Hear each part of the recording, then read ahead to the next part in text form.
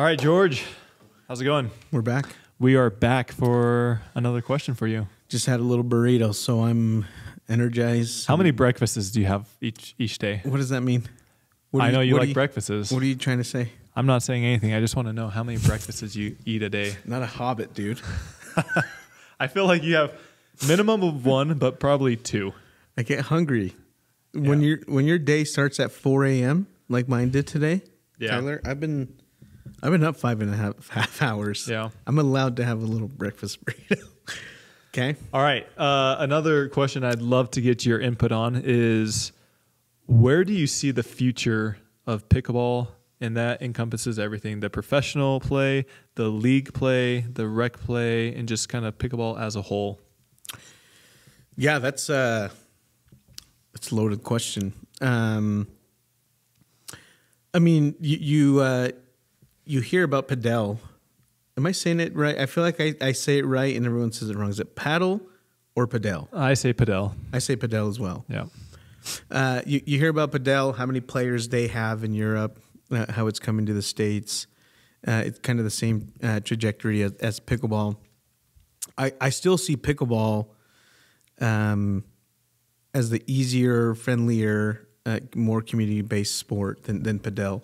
I don't know if you've for those that haven't watched padel, it takes quite the skill set. And now am I saying that you can't do it? I mean, you obviously can, right? But my thoughts on that, I'm going to interject right now, or real quick. I love padel. I've played it. It's a lot of fun. I have a friend who is a top 5 American player. He's gone overseas to play and everything like that, and he's now playing pickleball. But I love it. But looking at padel through a spectator eyes and a business eyes, it just doesn't seem like it's scalable to the same degree that pickleball is. I agree. In order to build out one padel court, it's around $100,000 or more. Yeah. You have to put up the walls and then the stands and everything like that. It's just so much more difficult to play. And pickleball, it's more similar to tennis. Is the court bigger than Yes, than it's pickleball? quite a bit bigger. Yeah. Yeah. Yep. So in terms of real estate space, it's bigger. And viewership, spectators, nobody wants to look through a glass to see people play. I mean, it's like racquetball. The viewing wasn't great, but it's a lot of fun to play. And so that's where I always fall back on, is just the playability, the viewability, the sponsorship. It just doesn't seem like it's as appealing as pickleball is. Which we're starting to see. Steve Kuhn took a gamble and said that as far as viewability, that pickleball would be more popular than Major League Baseball. And we saw it with the PPA event that was broadcast on CBS. What was it, 1.25 million viewers? Something like that, yeah. And so for the people that say that pickleball is not meant for TV, you haven't seen pro pickleball in real life. Not only that, but I think the more that pickleball becomes mainstream and people actually play it, once they play it, they're able to understand the nuances, the logistics, everything about it. But if you haven't played it, I mean, just like any other sport, if you haven't played a sport, then you probably don't enjoy watching it. But if you do play it, or you're familiar with it, then you're more inclined to play it. Yeah, and so I just think pickleball's growth is it's on a rocket ship right now. So on a percentage basis, I think the past few years we've been growing. We as a pickleball have been growing. We are pickleball. We are pickleball. I think 20 to 30% year over year. Does that sound right? Yeah, that sounds right. So somewhere in that ballpark. What do you think the next 5 years looks like in terms of year over year growth? It's crazy to say it in 5 years there could be 100 million players, but that's the track that we're on right now. What are we at right now with 36.8 million? Okay, so you think there's a possibility of 100 million players in 5 years? That would be a third of the country. Mm-hmm. I don't know. It's crazy to say. That's a big number. But 36.8 million is a crazy number. Yeah. And that's not just people that have played. That's people that have played at least 8 times. Mm-hmm. Right? So I don't know. I don't know, because I've never seen anything like this. Okay, so in terms of participation, you think we'll continue with the 20 to 30% year-over-year growth? There has to be a certain point where we plateau. Okay. What's that? 100 million throughout the world or just the United States? Because I would say U.S. right now. U.S. Yeah, that I would give it a shot in 5 years throughout the world. Just again, it's picking. I mean, Canada is experiencing the same growth. Yeah, it's barely hitting Europe. Australia's picking it up like crazy. Asia is picking up. Right. Even Mexico. I started to see outdoor facilities start to pop up all over Mexico. Mm-hmm. So I just, but again, in the terms of what it compares to, I mean, what are soccer numbers throughout the world? Right. I'd be interested to see. I'd have to look that up right now. Yeah. I mean, this is a podcast. We can pull out our phones, right? Yeah. And see the stats there. What are we looking at? Participation? Participation in soccer.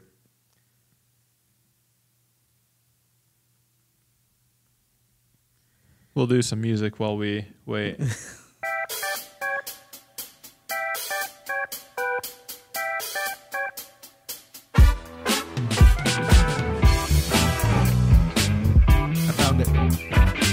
I found it. All right, what do you have? 40 million players throughout the world is what FIFA says. Gotcha. So, and I have a stat that says between 3.5 and 4 billion people worldwide claiming to be fans. Is pickleball more accessible than soccer? Definitely. So why not? Yeah. 100 million in 3 years. You heard it. You heard it. In 3 years or 5 years? 5 years. Okay. No. All right. What's the one?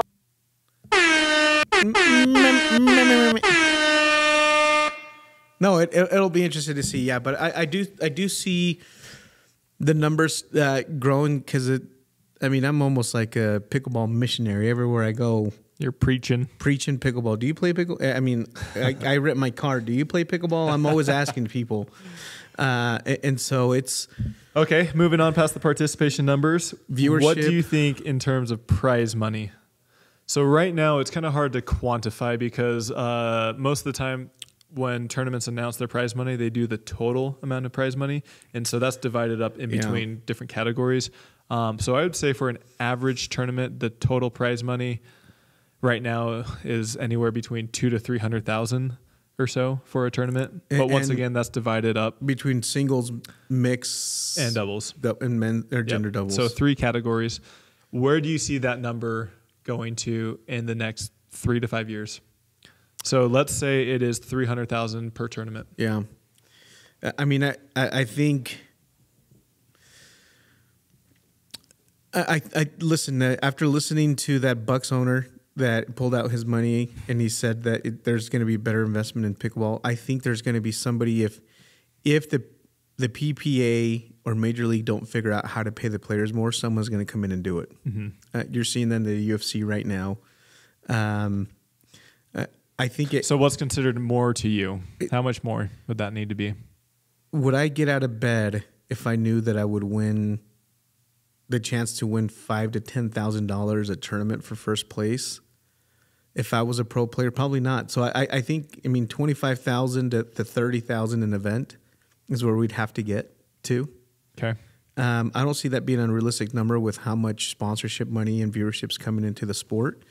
And we don't even have the major players. You're going to see major players coming in like Nike. Adidas just announced their new line, right?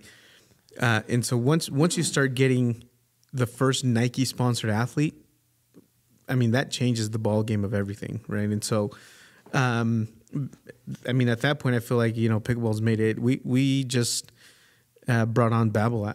They're going heavy this year. I mean, they're big tennis. They're going very big on pickleball. We saw it with Yola. I mean, who's next, right? Mm-hmm. I don't think it's unrealistic to think that with that much viewership and TV deals with CBS and Amazon and ESPN, I mean, I don't see why the pro circus wouldn't be able to pay the players that much. So currently, if you win Major League Pickleball, you're seeing anywhere from $30,000 to $60,000 per event. And that's on Premier. And that's already right now, at the Premier level. Yep. So give that another 3 to 5 years, and if things continue at the rate they are, I wouldn't be surprised to see it anywhere from 50 to 100 easily, if not more. So I'm pickleball is my first racket sport I've ever played. You're a pro in pickleball. How does it compare to tennis as far as how many events are happening? Because I think as a consumer, I always feel like, man, that's a lot of freaking events, and I don't know if you feel like that as a player. How does it compare to tennis? Is there that many pro events happening in tennis? So I did play tennis. I played in college. I didn't play any pro tennis, so I'm a little bit familiar with it, but I didn't play in the pro tennis tournament, so I'm not too familiar with it. But from my understanding is if you're in the top 50 or so, where you're guaranteed a spot in the majors, they don't have that many tournaments. It's the players that are below that are playing in the satellites, the challengers, the qualifiers that are playing week in, week out, trying to get into those major tournaments. Because if you win, even if you lose a match at one of those majors, you're walking away with anywhere from $30,000 to $50,000, even with a loss. Interesting. Yeah, I think that's why But personally, I think as it stands right now, there's too many tournaments for pickleball. Yeah, for the pros. I would agree. I used to be pretty religious about watching, pickleball every weekend. Exactly. And now there's one every single week. It's like it doesn't make them important. Yeah, it's true. And I wish there was a end of year cup or something that kind of gave it a all-star weekend. I need a little break every once in a while with something different. Sure. And I think that's why MLP is also awesome, right? I will always pitch for MLP, not because we're part owners of BLQK, but it's a nice break, right? Mm-hmm. We know we're not going to see Ben Johns and Anna Lee, though I love watching them play, or Anna Lee with anyone, or Ben Johns with Colin. It's great to see different outcomes in Major League. So I don't know. I mean, that's why everyone loves March Madness, is because there's so many upsets. Yeah, exactly. Happen. Yeah. And I think for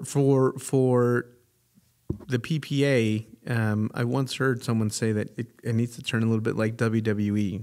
Mm-hmm. So a little bit more entertaining, a little bit more catcalling, a little bit more. Yeah, which we're starting to see a little bit. I mean, we saw our guy Pablo flip someone off in the stands, which is awesome. It got talked about.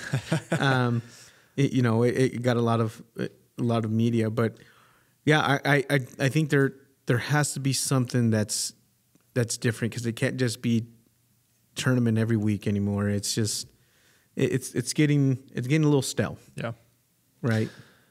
Love it. Yeah. Future of pickleball is super bright. I don't know how to quantify what we've talked about, but I think we can both agree on in the next 3 to 5 years, it's going to be much more than where it is right now. Anywhere from 30 to 50% more. Well, I'm excited to see when older guys like you are out of the way and we get these more 14 and 15-year-olds. Excuse me? You're considered an old guy on the tour. I think I'm mid-level right now. Mid-level? Yeah. Yeah, I guess Matt Wright. Matt Wright would be old. Yeah, I think he's old. Yeah. But he's still good. He's still in the top 5. Those fast hands. Yeah. And it helps he's got a good partner, but I mean, he plays great. Yeah, no, you're right. But 3 to 5 years, I would love to see the kids that. But you've actually, I mean, yes, to your point, you will see more. But you've already seen some of those players: Gabe Tardio, Wyatt Stone, Hadrian Patriquin, Annalie Waters, Dylan Frazier. Yeah. And so there already are those players out there. I think there will be more. You'll also see more ex-tennis players come out as well. Which, Jack Sock, he opened the conversation of what could happen there, and he claims that next year in 24 he'll be playing in. I heard that he wants to play in 10 tournaments. Maybe he heard the prize money's better, so he's coming out. Yeah, we'll see. I don't know. Tough to say if you're in the top 50, which I think he was a top 10 at one point. I think he has over $12 million in winnings for tennis. Yeah, that's a good chunk of change. That's a good living, I would say. Yeah, awesome. Yep. Yeah. Anyways, any other thoughts on the future of pickleball? It's exciting, right? And it's crazy to give a prediction, because right now in pickleball, every 2 weeks is like a year and changes. How much stuff happens and changes, and the great thing is there's innovators at the top. trying to figure out how to make this sport more accessible, more exciting, innovative, and as you mentioned earlier, if you're not innovating, you're going to get left behind. So I'm interested to see. I mean, competition always makes everyone better, right? Mm-hmm. So MLP made the PPA better. APP made the PPA better, right? It's all the PPA made MLP better. So it'll be interesting to see what is the next concept or league that takes it to the next level. So I think we're all just in it for the ride, and it'll be exciting to be a part of. One thing I'll add with is I thought was funny. I was talking to this guy who was a product manager at one of the paddle companies, and their goal increase for each year was, I think it was 25 to 30%. In revenue? In revenue, yeah. Which seems like a pretty good amount. Yeah. But for pickleball, that's pretty average, I would say. And he left jobs to go to another massive company, but they did plastics. And I was talking to him afterwards, and he said his goal was literally 3% for the year. And in that industry, that's normal. But if you brought that 3% to pickleball, people would laugh at you. You wouldn't be able to survive with that 3%. That's wild to think. I mean, there's a lot of market to be captured. Mm-hmm. And I think that's why there's still opportunity for new players. And by players, I mean whether they be in indoor pickleball or paddle manufacturers. I mean, that's why you saw companies like Vatic or Legacy still be able to make waves in this space because there's so many new players. Mm-hmm. And so there's still market. There's market being created every day.